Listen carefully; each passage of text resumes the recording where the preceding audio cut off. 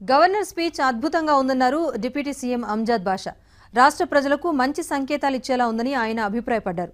మేనిఫెస్టోకు కట్టుబడి ప్రభుత్వం పనిచేస్తుందని గవర్నర్ చెప్పడం సంతోషంగా ఉంది అంటున్న అమ్జద్ బాషాతో మా AP bureau chief Ramarao face to face.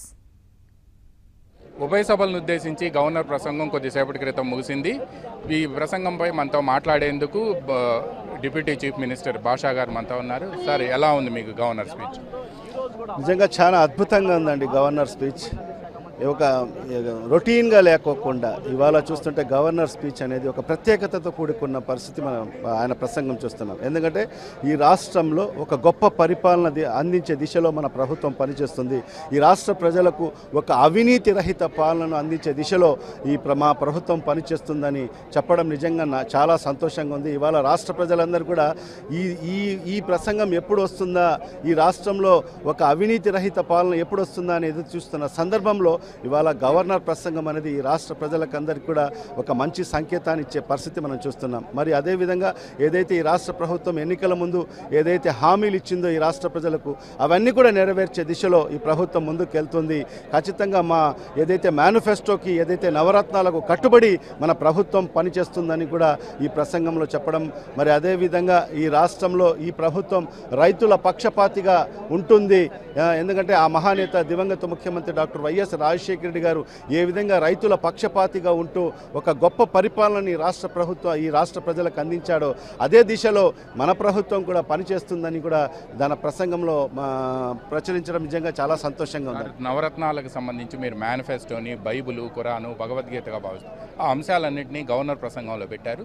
తర్వాత ప్రధానంగా పోలవరం రాజధానికి సంబంధించిన అంశాలను ఎలా చేస్తామనేది మేనిఫెస్టోలో పెట్టలేదు అని ఇక్కడ ఈరోజు గవర్నర్ స్పీచ్లో కూడా రాదు. ఖచ్చితంగా ఎందుకంటే పోలవరంది పెట్టాం. Polavaram is our priority, life time project. అది రాష్ట్రానికి ఒక జీవనాడి పోలవరం అనేది. ఖచ్చితంగా ఆ పోలవరంని మేము పూర్తి చేస్తామని కూడా చెప్పడం జరిగింది. ఖచ్చితంగా కేంద్ర ప్రభుత్వం సహాయ సహకారాలు తీసుకొని ఆ ప్రాజెక్ట్ని, ఎందుకంటే ఈ రాష్ట్ర ప్రజలందరూ కూడా ఎదురు చూస్తున్న ప్రాజెక్ట్ అది పోలవరం, ఖచ్చితంగా టైం బౌండ్లోనే ఆ ప్రాజెక్ట్ని పూర్తి చేస్తామని కూడా గవర్నర్ ప్రసంగంలో పొందుపరచడం జరిగింది.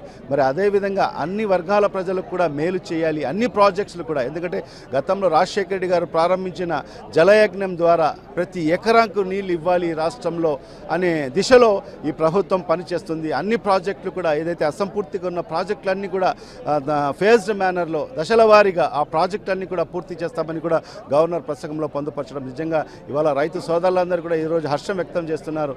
ఒక మంచి పరిపాలకుడు వచ్చాడు. ఎందుకంటే ఇప్పుడు వాళ్ళు చాలామంది చెప్తున్నారు ఏ విధంగా మీకు బడ్జెట్ సహకరిస్తుందని చెప్తున్నారు. ఎందుకంటే 2004వ సంవత్సరంలో ఆనాడు రాజశేఖర రెడ్డి గారు ప్రభుత్వం స్వాధీనం చేసుకునే సందర్భంలో కూడా ఇదే పరిస్థితి. ఖచ్చితంగా ఒక మంచి పరిపాలకుడు, ప్రజలకు మేలు చేసి తపన కలిగిన నాయకుడు వచ్చాడు కాబట్టి ఆ రోజు ఆ భగవంతుడు కూడా సహకరించాడు. ఆ రోజు ఆ 5 ఏళ్ళు మంచి వర్షాలు పడ్డాయి, మంచి పంటలు పడ్డాయి. ఖచ్చితంగా పండిన పంటలకు కూడా మంచి గిట్టుబాటు ధరలు లభించాయి. ఏనాడు కూడా ఏ రైతు సోదరుడు కూడా తమకు ఇన్పుట్ సబ్సిడీ రాలేదనో, నాకు గిట్టుబాటు ధర లేదనో ఏనాడు కూడా ఏ రైతు కూడా రోడ్డుపైకి వచ్చిన పరిస్థితి లేదు. గత ప్రభుత్వంలో 5 ఏళ్లలో మనం చూసాం ప్రతి ఒక్క రైతు సోదరుడు కానీ, అన్ని వర్గాల ప్రజలు, ఒక పక్క ఉద్యోగస్తులు కానీ అందరూ కూడా రోడ్లపైకి వచ్చి తమకు రావాల్సిన హక్కుల కోసం ధర్నాలు, దీక్షలు చేసిన పరిస్థితి. మరి అలా లేకోకుండా అందరికి కూడా సంతృప్తి పరుస్తూ మన ప్రభుత్వం మంచి పరిపాలన అందిస్తుంది. ఈ రాష్ట్ర ప్రజలకు అందరికీ కూడా మాకు పూర్తిగా విశ్వాసం ఉంది. రాజధాని అమరావతికి సంబంధించి కూడా అని చెప్తున్నారు. మీరు నవరత్నాలకు సంబంధించి, మీరు చేయబోయే పథకాలకు సంబంధించి అన్నిటికి కూడా చాలా స్పష్టంగా చెప్పారు గవర్నర్ స్పీచ్లో. ఒక రాజధాని అమరావతికి సంబంధించే మాట్లాడలేదు. ఖచ్చితంగా రాజధాని అనేది కూడా మన ప్రయారిటీ అండి. రాజధాని కూడా మన ప్రయారిటీ. ఖచ్చితంగా రాజధానిని కూడా డెవలప్ చేయాల్సిన బాధ్యత మన ప్రభుత్వం పైన ఉంది. ఖచ్చితంగా అది కూడా చేస్తాం. కానీ కేవలం మాటలకు పరిమితం కాదు మన ప్రభుత్వం. ఏదో కేవలం పేపర్లకు ఫోటోలు ఇచ్చేసి మేము సింగపూర్ లాగా, మేము మలేషియా లాగాను మా రాజధాని నిర్మిస్తామని ఈరోజు అలాంటి గొప్పలు చెప్పుకునే ప్రభుత్వం కాదు మాది.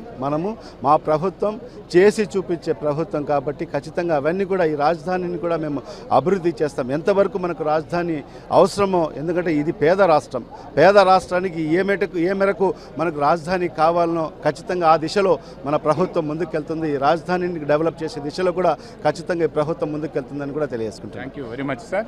ఇది గవర్నర్ ప్రసంగానికి సంబంధించి అద్భుతంగా మాట్లాడారు అని చెప్పి వైఎస్ఆర్ కాంగ్రెస్ పార్టీ మేనిఫెస్టోలో ఏవైతే ఉన్నాయో వాటిలన్నింటినీ ప్రతిబింబించడంతో పాటు పోలవరం పూర్తి చేస్తామనే స్పష్టమైన హామీని కూడా ప్రభుత్వం ఇచ్చింది అని చెప్పి ఉప ముఖ్యమంత్రి భాష గుర్తు చేస్తున్నారు. దీంతోపాటు రాజధానికి సంబంధించి కూడా ప్రజలకు ఏ మేరకు అవసరం అవుతుందో పాలనా రాజధాని నిర్మించడం ప్రభుత్వం చేపడుతుంది అని, కానీ గవర్నర్ స్పీచ్లో చెప్పకపోయినప్పటికీ కూడా దీనికి ప్రభుత్వం కట్టుబడి ఉంటుంది అని కూడా ఆయన చెప్తున్నారు.